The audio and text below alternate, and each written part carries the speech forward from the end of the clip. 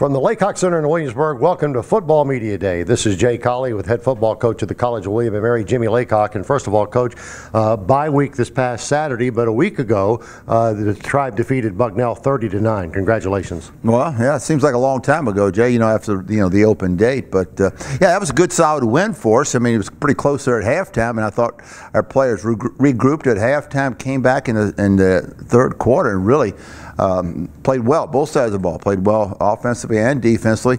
Really forced the action, and they were not able to move the ball much at all in the second half, and we were able to convert some opportunities and even had a score on defense, which is something we'd been trying to do all year. And so it was a good win. It was, it's much better going into an open date after a win than otherwise. It just makes it a little better to teach and a little better to learn and a little better to get reps and do the things you need to do.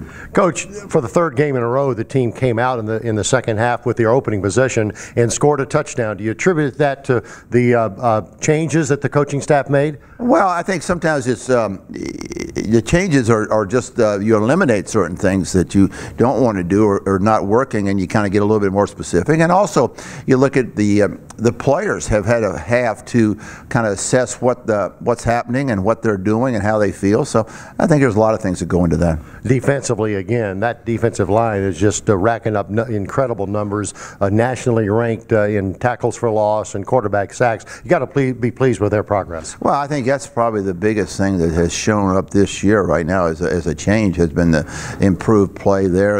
And so far as the numbers that you speak of, so far as with tackle for losses and sacks, and those guys are really taking a lot of pride in that. And I hope they keep on going now that we get into conference play. Last week, the team obviously practiced. The fans could take the week off from watching Tribe football, but so what kind of progress do you feel like the team made? And if some of the guys that were kind of banged up, healing a little bit?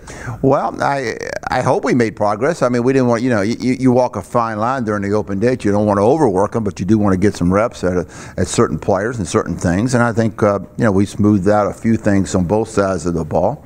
As we go into the Stony Brook game right now, we're hoping that we get Chris Durant back at left tackle. We hope we get Nick Wimmer back at center. That's still not for sure yet, and the rest of the guys we'll see where we go. But all the guys seem to have gotten better through the open date, and they're going to need to as we get ready for Stony Brook. Well, and the CAA. I'm wearing my CAA Tribe shirt today, Coach, and because the CAA again appears to be incredibly loaded and incredibly even across the board. Tell us about the Seawolves. Well, we played them last couple of years, and we've had some success against them insofar as wins, but it's been hard-fought games. I mean, we had the one up there a few years ago in the overtime, and had to come from behind, and they're just a physical team, and they're on a run right now where they are off to a great start. They got, I think, 17, 18 stars back off of last year's team,